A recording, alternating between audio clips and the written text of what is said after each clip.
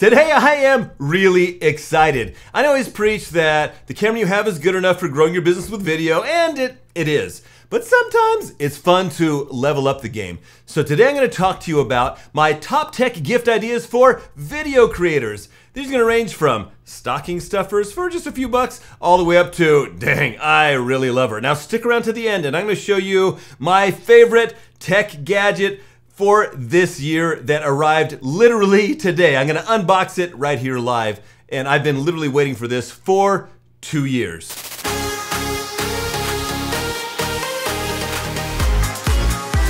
This is your first time here. My name's Trevor, Hollywood editor turned full-time realtor and YouTuber. On this channel, I teach real estate agents and other entrepreneurs to grow their businesses using video. In fact, the other day, someone posted a question in a Facebook group asking what course to take to grow their business with video. Several of my students jumped in and said, take Trevor's course. I've got an entirely free webinar at videosecretswebinar.com where I give you a taste of what's in the course, giving you secrets that are going to help you grow your business with video. If enrollment happens to be closed when you watch this video, go ahead and opt in and I'll notify you when enrollment opens again.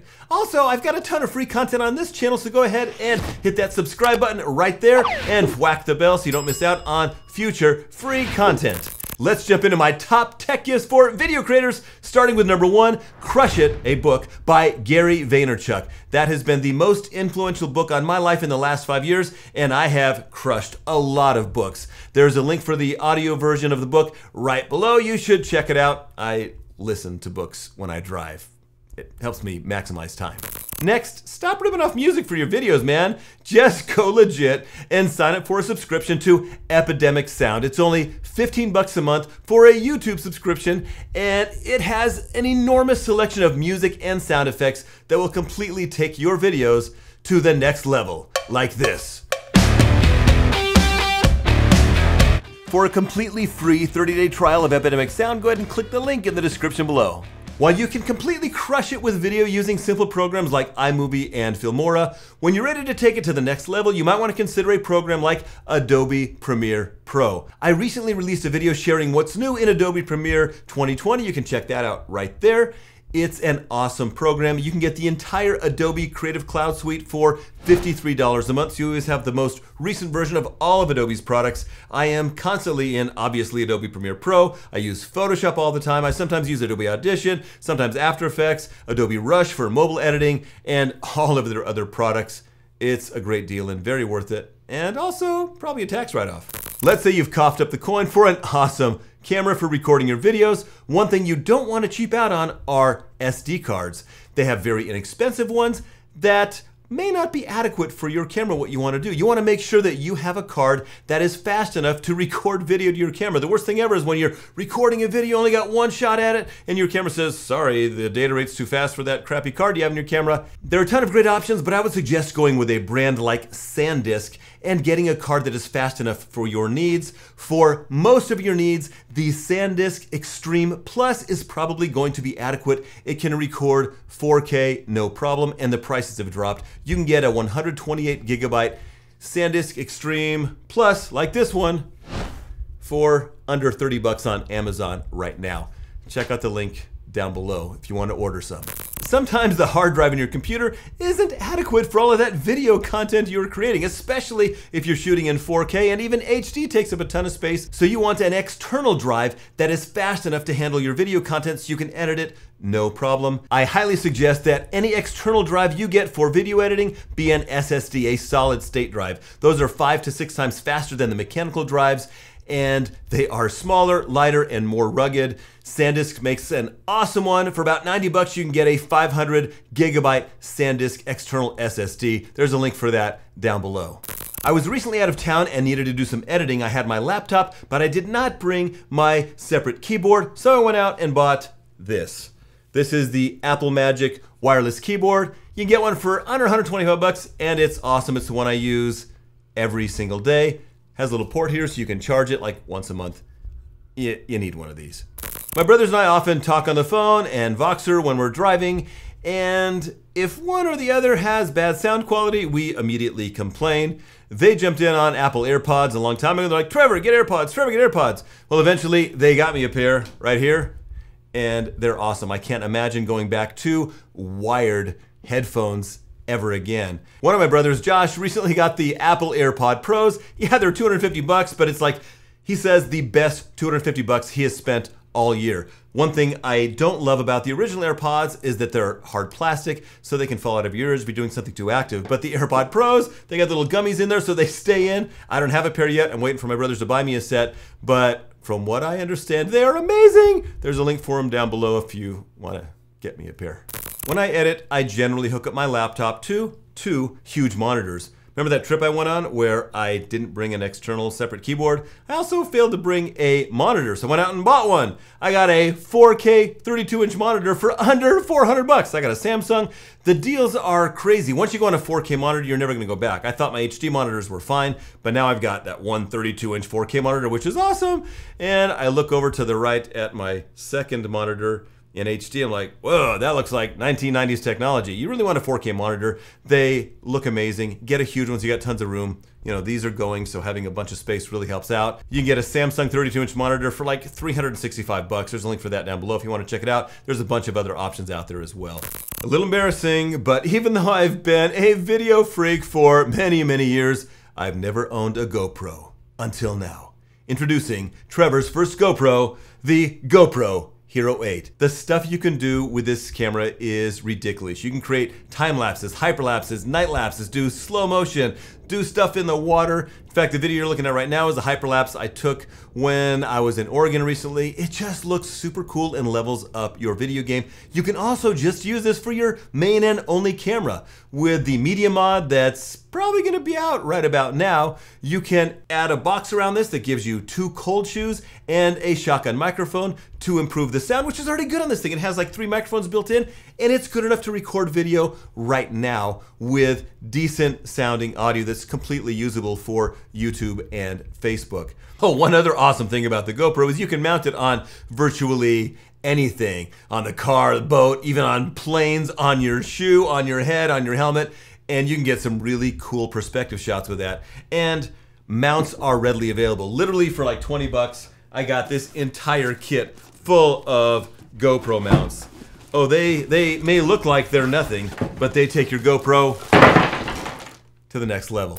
If you don't really want an action camera, you want just a solid studio camera that does the stuff you want it to do, or a vlogging camera, you really want to consider the Canon M50. You can get the camera with a kit lens for like 600 bucks. Super reasonable, does everything you need it to do. It shoots in 4K. It shoots 120 frames a second, like great slow motion, in 720 HD, and it's got Canon's legendary dual pixel autofocus, which is better than the focus on my camera. I made kind of a first impressions video about the GoPro Hero 8. You might want to check that out right up there.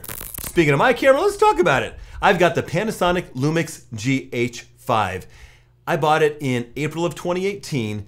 The camera was released originally in March of 2017, but now as we go into 2020, it is still the camera I would buy if I needed to upgrade. Why? Because it's the only camera that has all of these features in one package. Lots of cameras have some of these features, but to my knowledge, it's the only camera that can do all of these things still, even almost 3 years after its original release date.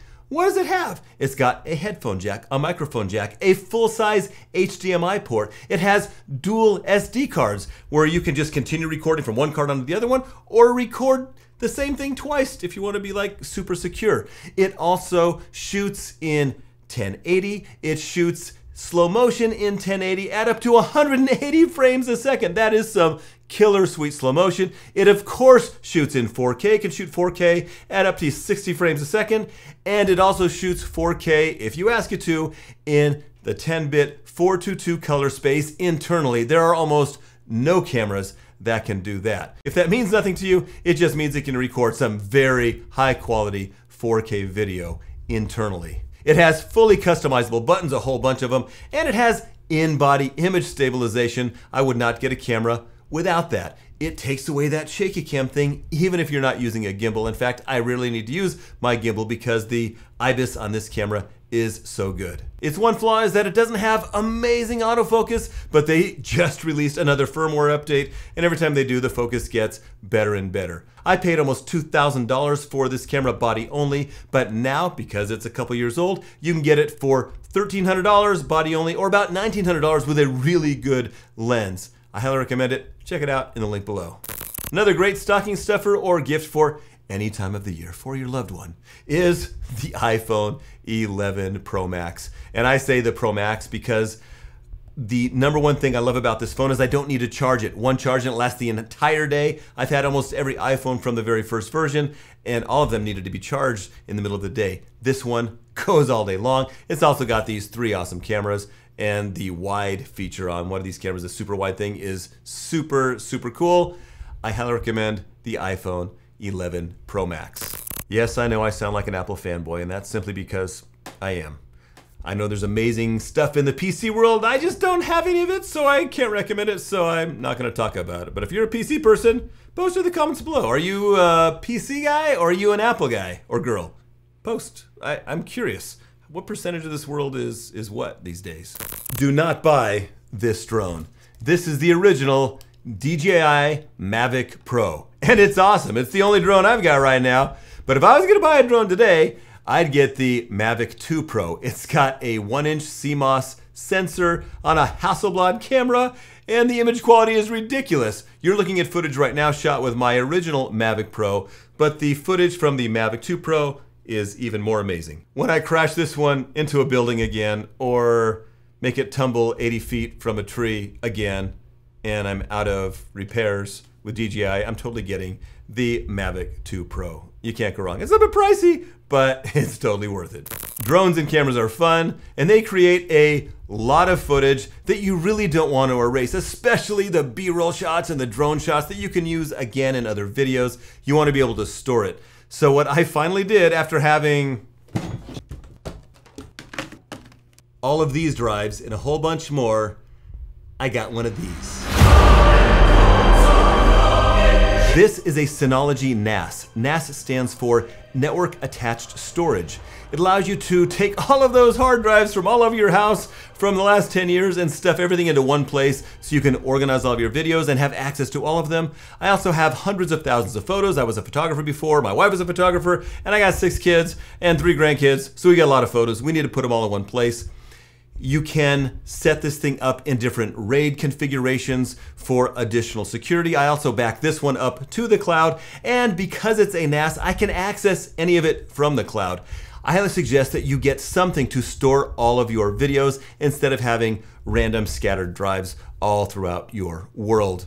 This one comes in a bunch of different possible configurations. I've got the 6-bay option with 6 6-terabyte drives in there. When I bought it, that sent me back almost $2,000, but now things are a little bit cheaper. I've got a link for my exact configuration down below, but they make smaller ones, I think from 2 bays up to a whole bunch, like 18 bays or something. So you can make it as big or small as you want. I do not use this for editing. The way it's set up, it's not fast enough, but you can upgrade it where it can be used for editing if you want to. You really want to play it safe and back up your photos and videos, especially your family stuff, man. You can't get that stuff back. This is the moment I've been waiting for 2 years. In fact, I think somebody's coming. Hold on.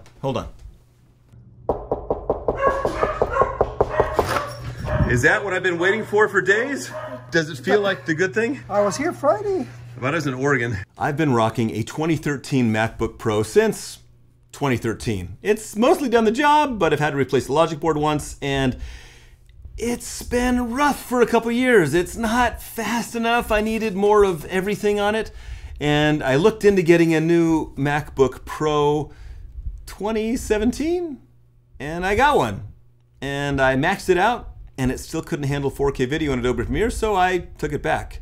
I don't think I've ever taken an Apple product back before, but it wasn't ready for prime time. Finally, Apple caught up, and they made a product that will do what I need it to do. Knife. Oh, baby. Even if you're not an Apple fan, you gotta admit, they know how to package a product. Opening for the first time for you. Even though I haven't used this computer yet because I literally just opened it, English is the main language. Press the return key. Even though I haven't used this computer yet, I know it's awesome for a number of reasons. Number one, it's 6 generations newer than the one I've been using. And number two, I've been obsessing about getting a computer that was adequate for my needs for a very long time. In a Apple MacBook Pro form factor, and they finally released it, and so I've watched a ton of videos about it. Why am I excited about this computer? Because it can finally do what I need it to do. It can handle 4K video with Adobe Premiere Pro in a laptop made by Apple. That's what I've really been wanting. What's new? Well, it's got a 16-inch screen instead of a 15.4-inch screen, kind of whatever. You can install up to 64 gigabytes of RAM. It can now have an 8 gigabyte video card, finally. It can have up to 8 terabytes of SSD storage, the largest amount of storage of any laptop on the planet right now. It also has a massive battery, the biggest one allowed on an airplane, so the battery life is great. It has killer speakers. It has microphones built in that are pretty dang good. Not fully pro level, but super awesome. The base model you can get for like $2,200 on Amazon. There's like a $200 off deal. There's a link for that down below. It'll blow away the prior generation primarily because of the new graphics card. So what configuration did I get? Since I am on video like all day, every day, I did a slight upgrade. I got the 2.3 gigahertz 8-core i9 processor, 1 terabyte of internal SSD storage, 32 gigs of RAM, instead of the 16 that's included in this model. And I got the AMD Radeon Pro 5500M with 8 gigabytes of memory because that video card is gonna make all the difference. But again, the base model is probably totally amazing and overkill for most people just getting into video. Which of these gift ideas would you be most excited to give or to receive? Go ahead and post that in the comments below. Remember to check out my free masterclass at videosecretswebinar.com so you can learn to crush your business with video. If you're excited about any of the products I talked about in this video, go ahead and hit that like button down below somewhere and hit that subscribe button so you don't miss out on future content. I cannot wait to see the amazing video content you create with all of your new video toys.